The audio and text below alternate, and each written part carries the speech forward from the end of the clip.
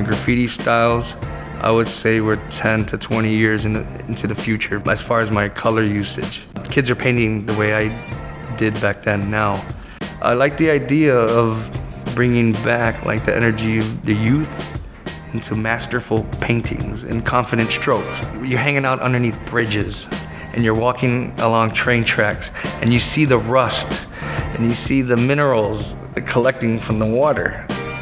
And there's these just beautiful, textured, urban neglect.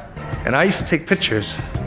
Or I would be like a kid saying, oh, imagine if I could just take this one little section and saw it out and like hang it on a wall or use it as a canvas. Now I use actual stains and tints, oil sticks, color pencils.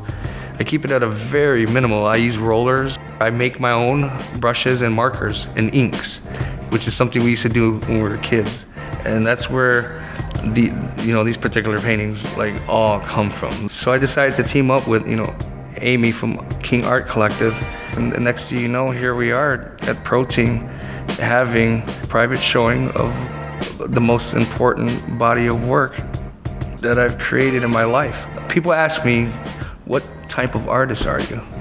I always tell them I'm a lucky artist because that's how I feel. Like I travel the world, I live off of my paintings my whole life, and this is what I do.